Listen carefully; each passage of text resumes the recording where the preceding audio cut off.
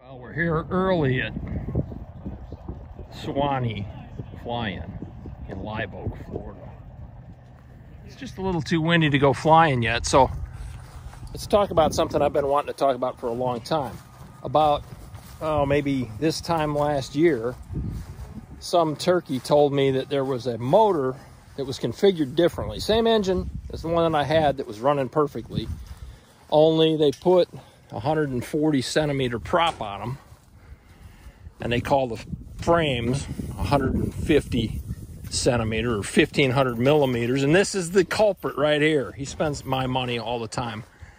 So he bought one, and I bought the competing brand. So John, how did we come to the consensus that we needed to do this? Well, we compared ourselves at 220 plus pounds each to a Tucker God who's like 150 pounds each. To a who? A Tucker God. Oh, yeah, I know. I think I know who he is. Yeah. And, you know, they're flying the same motor with the same prop, and they get off in a step or two, and Todd and I are running down the field. And you think this has to do with thrust to weight ratio and not technique or skill level? 100% thrust to weight ratio. It has made such a huge difference, this 140 prop on my takeoffs and your takeoffs, that I can't even tell you how imperative it is to have that little bit of extra thrust at our weight. Yeah, there's no doubt about it. This has been a game changer in percentage of failed to percentage of completed launch attempts, especially on the zero wind flying in the mornings when it's hot. I have still blown some launches. Have you blown any launches? I don't with think it? I've blown one. Really? Not one. Well, I blew a couple at Don's house. I fly 18-meter wings, and I haven't blown a launch. It's with the exception of that morning at Don's house, I don't think I've failed a launch. I've tried a reverse and said, no, there's not enough wind, and spun around and done a forward. Yeah, it's an amazing difference. But leaning back into this thrust difference. Now, my other motor was 130 prop spinning, titanium framed ProPulse.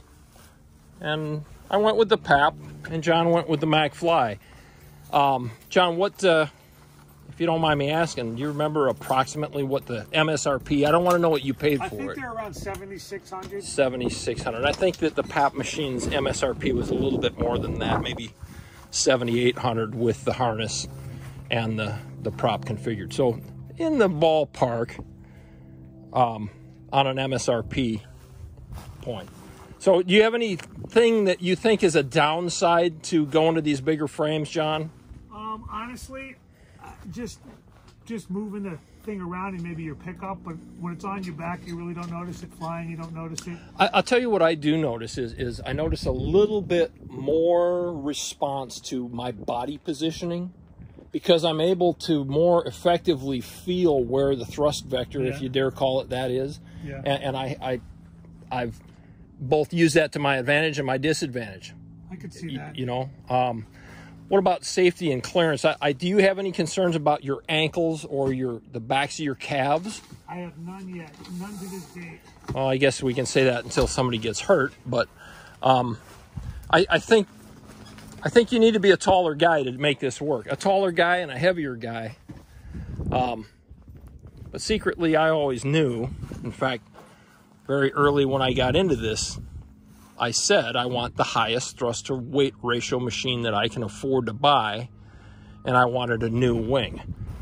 And that turned out to be a pretty good combination. So tomorrow we're going to go to the scales with London Ivy. He's here, and he brought his thrust measuring tools.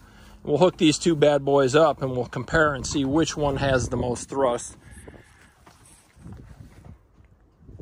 For argument's sake, I kind of wish I'd have brought my other machine just to measure them comparatively, but I can attest to the fact that this one definitely has more thrust.